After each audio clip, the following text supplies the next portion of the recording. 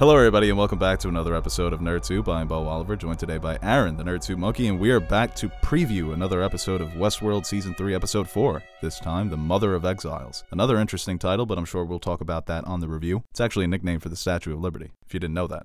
Is it? Yeah. Oh, cool. According to Google. But yeah, no, an interesting title. And the first shot, we see this foundation. Oh, the Statue of Liberty. That's like a sign for freedom. I think I'm onto something here. Yeah, kind of a melting pot. You know, bring me you're tired, you're poor. Ah, so Dolores is going to destroy the Statue of Liberty. Yeah, right. So basically there's a giant host hidden inside of the Statue of Liberty that she's going to activate like a titan. These previews are easy. All these theory videos. And we're getting our first look at William. We haven't seen William so far in the first 3 episodes, and as we know at the end of Season 2, he wasn't doing so well. Killed his daughter, and he was kind of on the mend there a bit. Yeah, not ideal if you ask me. He seems to be still dealing with that. The whole kind of breakdown he had towards the end of Season 2 where he started questioning if he was a host or not seems to be still taking effect in the real world. And yeah, I think with the lines in this trailer spoken by Dolores telling somebody, maybe it's directed at William, it could be directed at somebody else, that you don't even know yourself. So these sequences could be William still kind of struggling with his own identity, or it could take place in that far future timeline where he's kind of being run through those tests by his host daughter, Emily, that we saw, and that we're assuming it's the far future, the distant future. Maybe that's just him again. Maybe, I don't know, that house kind of looked like the house where his wife had killed herself in Season 2 when we went back to those flashbacks. So that might be host William, once again, trying to relive that. He turns around and he says, I know who I am. So he was struggling with it just as a human and a host. So in both timelines, he was kind of having an existential crisis. He doesn't look well.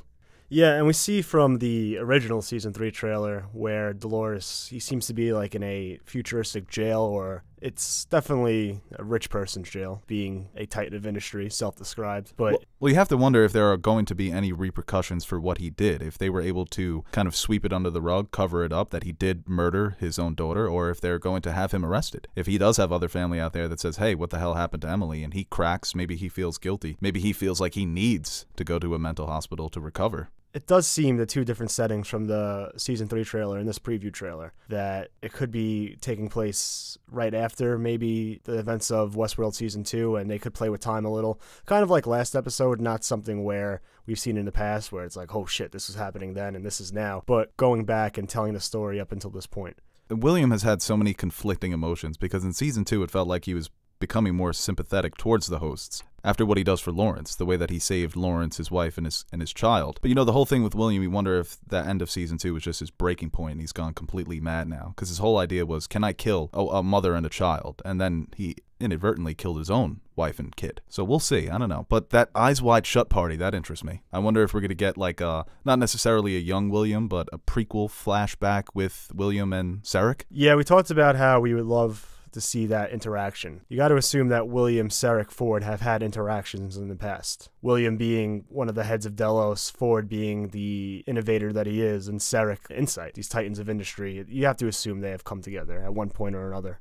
Right, and William is very famous because he's noticed in Season 1 by just random park guests, where they thank him for his contributions, and whereas Sarek is kind of just a ghost. But you would think if anybody is going to know who he is, it would be William or James Delos. James Delos may have had some information on him. And it looks like we have a shot in this trailer that could be a young Sarek, because this shot here we see a kind of mushroom cloud in the distance and a young boy overlooking it. If you go back to the trailer where they covered the many divergences throughout the show's timeline, one of the divergences is 2025, a nuclear accident in Paris. And we can assume that Sarek is French because he's played by a French actor, but maybe this is the moment where he's kind of inspired to get into the world of AI, to change the world, to put everybody on a path so that accidents are manufactured. Accidents like this won't happen. Yeah, you could assume maybe his family got affected by it, or something happened where Core drive. Yeah, it just influenced him to want to do better. And somewhere along the road, like with, I guess, a lot of people, is once you obtain this power that's influential the way Rehoboam is, and you kind of can mold and change the way you want to achieve your goal. He still might want to make the world a better place, but doing so by putting people on loops, we see with Caleb how that could affect somebody, and probably millions of other people in this world. Yeah, there are a lot of interesting ideas as to the identity of Sarek. People have theorized that maybe he is a form of artificial intelligence, that Rehoboam created an avatar for him to walk around and kind of give commands, and at the end of the day, it would be Dolores battling against another AI for supremacy. But we also see Maeve in this trailer, and we know that Maeve and Sarek, we don't know if they necessarily struck a deal, but I think we can assume that they did. And the title could apply to Maeve. And instead of Dolores, somebody who's a bit more harsh, a bit more less forgiving, Maeve might be the Mother of Exiles. Kind of reluctant to take on that role. She, I always say it, the George Washington. Yeah. No, it's definitely interesting to see what kind of happened after that conversation with Maeve and Sarek, where you see he was able to control Maeve and freeze her motor functions, something that hasn't happened to Maeve in a while. AI. What? He's AI. Go ahead. And we also know Maeve and Dolores' conflicting ideologies when it comes to humanity or what to do, where... Well, you also mentioned her teaming up with the Man in Black, possibly, because they may have the same goal here. Yeah, Talk about a weird partnership. Yes, they have had history in the past, so it'll be interesting to see what all these dynamics play out, because there's a lot of intriguing things at play here with a lot of characters that differing, I guess, ideologies or what they want in this world. Yeah, because you would think that the Man in Black wanted to destroy the Forge at the end of Season 2, and now Sarek wants that information. He wants that wherever it is floating out there. He wants that key from Dolores. So that would put them at odds. You have to wonder, what's Sarek's endgame? The Man in Black, I've always said this, he's obviously a very fucked up character, but his motivations are always pretty simple. He's very straightforward. I'm going to save the fucking world. Yeah, he says that in the trailer. Season 1, I think he just wanted them to come to life so that they can almost kill him. And he's just a sicko. Yeah. That's what he is. It could be like a circle. There's been a theme of circles within this season with the Rehoboam timeline. But just in the sense of William wants to stop Dolores. Dolores wants to stop Maeve. Like, it just goes all around. And yeah, no matter where you might align with one thing with somebody, so William and Sarek might want to stop Dolores, but William's idea of saving the fucking world could be different than Sarek's. It's the meme of The Office. Yeah. When they're all shooting at each other. Or the Pirates of the Caribbean. It can switch in an instant. Once you've achieved your goal and then somebody else wants to go a bit further, it's, well, now I have to turn on them. Because like you said, it's everybody wants this. Some people want it to use it. They want it to destroy it. Bernard just wants to make sure that Dolores doesn't commit genocide.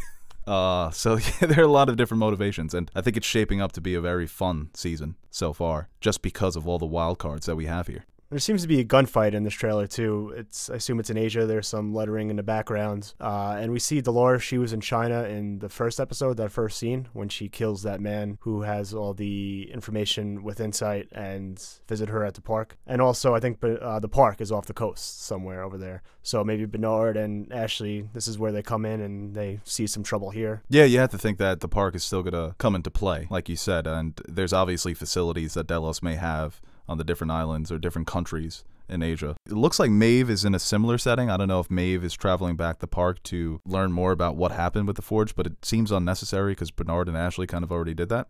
Well, there's a flicker in her eyes. Maybe a fire, could be gunshots. So she could be a part of that sequence.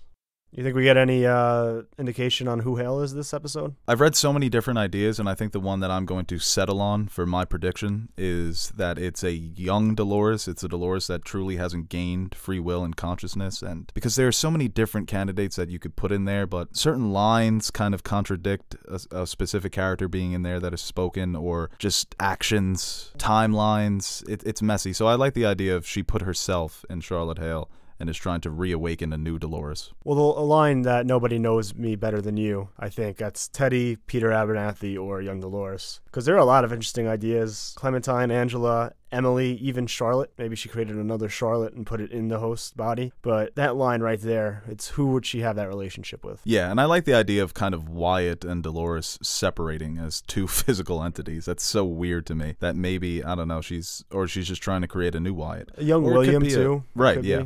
I've seen people say that as well. Even a young Teddy, young Teddy who's, like we saw, Teddy was so overwhelmed by Dolores making him a killer that he just killed himself. And we saw Charlotte, whoever is inside Charlotte, kind of struggling with that as well, until she had a clear target to kill. Then she realized her true potential as a host.